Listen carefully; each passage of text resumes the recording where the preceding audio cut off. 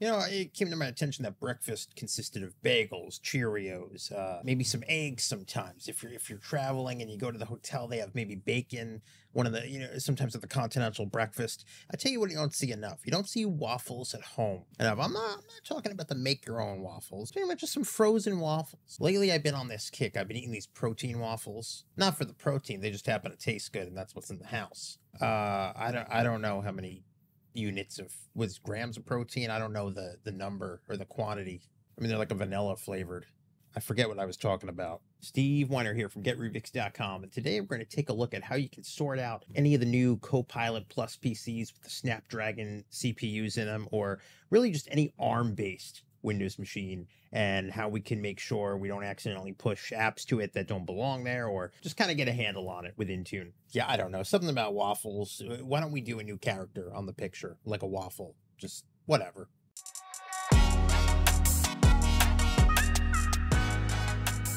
GetRubix, solving for the modern workplace. Okay, so if you pay attention to like tech news and laptop stuff, and you use PCs, no doubt you've come across these guys. Coming out a little bit earlier this year, these are all a new generation of ARM-based PCs with Snapdragon processors, and they're kind of coining them as Copilot PCs, but that's not the point. The point is they're ARM-based. So if you don't know, we'll do a too long didn't, too short didn't, TLDR. That's it. We'll do TLDR. ARM basically means the entire system of the computer, right, is on a chip. So the RAM, the CPU, the graphics, similar to what's in a phone or a tablet. ARM-based PCs aren't new. They initially, well, I don't know when they initially started, but the first one that kind of went mainstream that came across my desk was the Surface Pro X, I believe it was called. So it was kind of the new body of the Surface.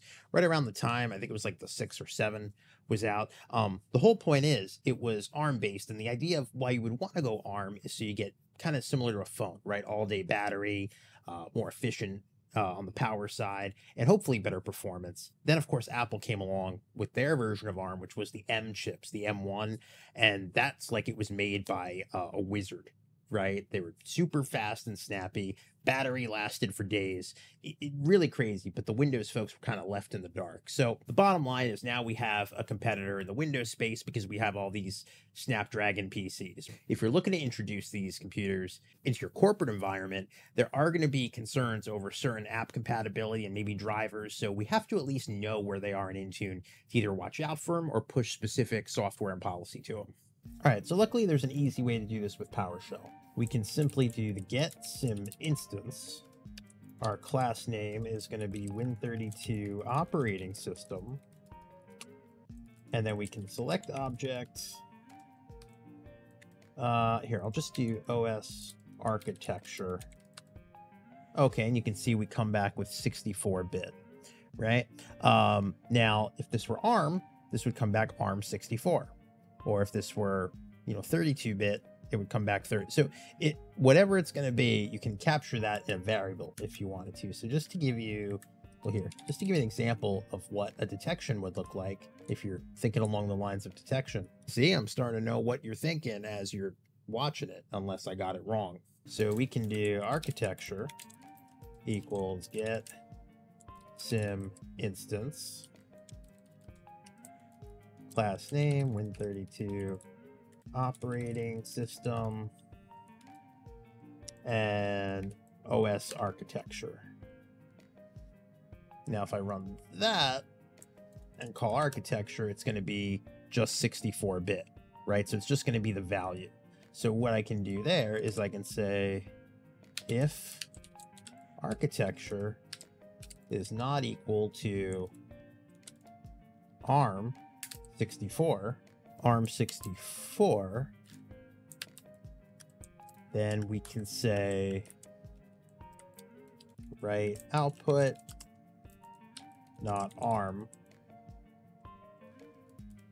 else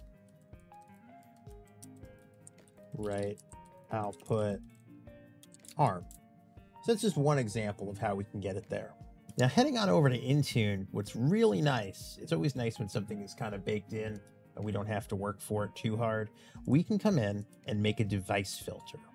So I'm going to go all the way in devices down to filters, and we're going to create manage devices.